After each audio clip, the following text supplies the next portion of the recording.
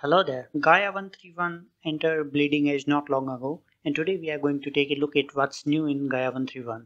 Now keep in mind that it's a Bleeding Edge version.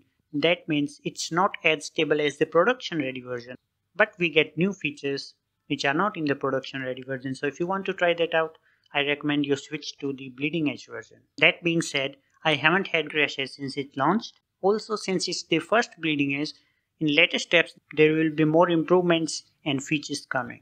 So let's start with the most exciting one. Tiled build now supports up to 8K tiles and up to 256 tiles, which earlier was 128. Now keep in mind that these 8K tiles are for the tile build, but in the normal build we can go up to 16K resolution. So let's change the method to tile build, and if you scroll down, here is the 8K tiles, which is 8129, and the total number of tiles are now increased to 256, which earlier was 128 in version 1.3. Now all that means that a single landscape can have 2 million by 2 million pixels. To put it into perspective, if we are talking 1 meter per pixel in Unreal, then that landscape would be 1.5 times the size of India or 2 times of Mexico. Since it's the first Bleeding Edge, in the final the number of tiles are expected to be increased up to 512. That would mean that the final landscape would be twice the size of United States. Also with the tile build, if you only want to export a certain number of tiles, that's also possible under the selective tile build. So we'll click this, and if you click select tiles, let's decrease the number of tiles first, maybe to 3. Now select tiles. So we have these tiles right here, and if you click on any tile, then it will be selected. And now if we export, then only these tiles will be exported. We can also view our reference image if you have any. It's the same as clicking on this one. Here you can see the reference grid, and if you are working on a custom map, so you want to follow the general shape of some other map that you have created, so you can use a custom reference image here. For the best result, that custom image should be a square. So let's load our own custom image right here. So we'll go to custom. These are the overlays that Gaea gives us, but we'll use our own. So something like this. So now that we have our image overlaid, let's say we only want to export this continent right here. So we'll go to select tiles and load the reference image right here. And here we can see this is the continent that we want to export. Untick this, and we will only export these 2 tiles. Along with this, we have preserved tile cache, so you don't have to build your tiles again and again. Also, the tiles now can have overlapping pixels. We can choose the number of pixels from right here. Now this is available in tile build and split build as well.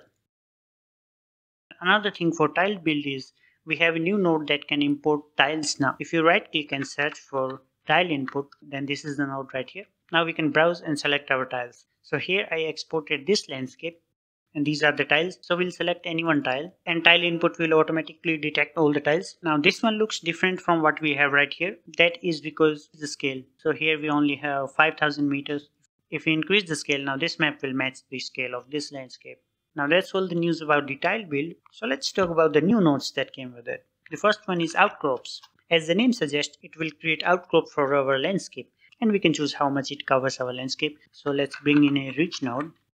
So let's turn off the reference grid for now. So this is the ridge, and with outcrops we get all these beautiful looking rocks. Now we can choose how much it covers our landscape. We can have large cluster, small cluster, or it can cover the whole landscape, or we can have some random rocks here and there, just like this. And we can choose how much detail we want for our rocks, how much our rock clusters are broken. We can choose the protrusion amount and the blending. And with outcrops we get 2 outputs. The first one is the normal landscape that we always get, and just like other look dev nodes, we also get a texturing part. Here if you look at the mask, we'll put this as underlay, so right click and pin as underlay, and let's take a look at the mask. So if you auto level it, you'll see the mask is covering where all those rocks are. There are the rocks, and this is the mask for the rocks. You can use this for texturing purposes. The next new node is under adjustments. So if you go in the toolbox, under adjustment we have the slope blur. So we'll connect this right here, and with slope blur we also need a guide input. So we'll put the whole landscape for now, and you can see the result it gives us. Again, with the slope blur we can control its intensity and how many times it is applied, the direction and so on. And then we also have the quality and anti-aliasing. The next node is under erosion, which is the stratify node. Now this node was also present in Gaea 1.3. Just like this, we could choose our strength and substrata from right here. This time it has a new mode, lateral stratification. Let's connect it and take a look.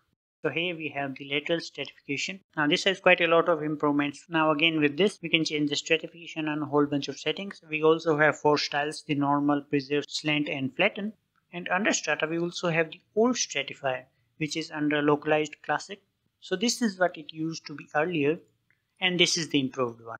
And speaking of improved one, the river also has significant improvements. So internally the river simulation has changed quite a bit, and the surface output for this, which is right here, we put a FX to it. So the surface has also improved for mesh, and now we'll be using this surface mesh in the next video for the Unreal water system when we start to create water in our Unreal landscape. We will pin this as underlay and bring in the texture and set maps. In the set map there are more maps added. In the Rocky library we have now 593, which earlier was 440, and under green we have 261, which earlier was 218. And now we can even edit our set maps. And for that the improvements has gone to the synth node. So let's bring in a synth node. So synth node is like a custom set map. So synth node, just like set map, provides us with the color. So we'll connect the texture to it. Now to edit our set map, the synth has another input which is called color. And if we connect our set map to the second input, in the synth now we have that set map as our gradient. So this set map right now is right here.